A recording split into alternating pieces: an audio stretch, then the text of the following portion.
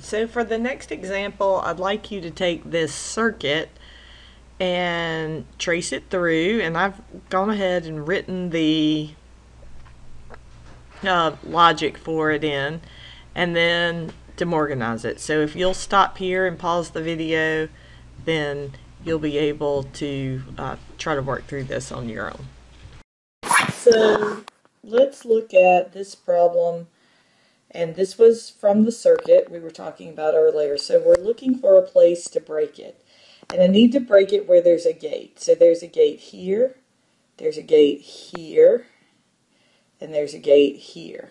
Okay, so I want to break the bar where there's a gate, and I'm not going to break something that's within a parentheses. So if I look here, this would be where I wanted to break the line, change the sign.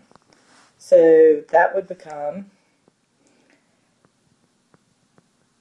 not X or Z. And then that was an AND gate, so I need to change it to an OR gate.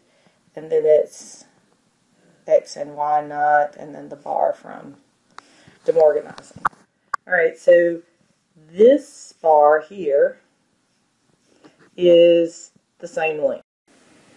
So those two are the same length, okay? So we can drop those because that's like saying not X is equal to X. So it becomes this.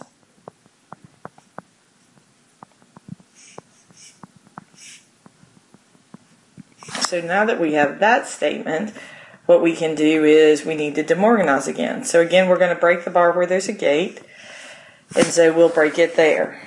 All right, so we'll have not X, change the OR to an AND, not Z, or X and Y.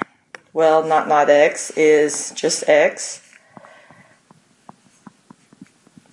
And so we have for our final answer X and not Z, or X and Y. And that's our final answer, DeMorganizing from that one.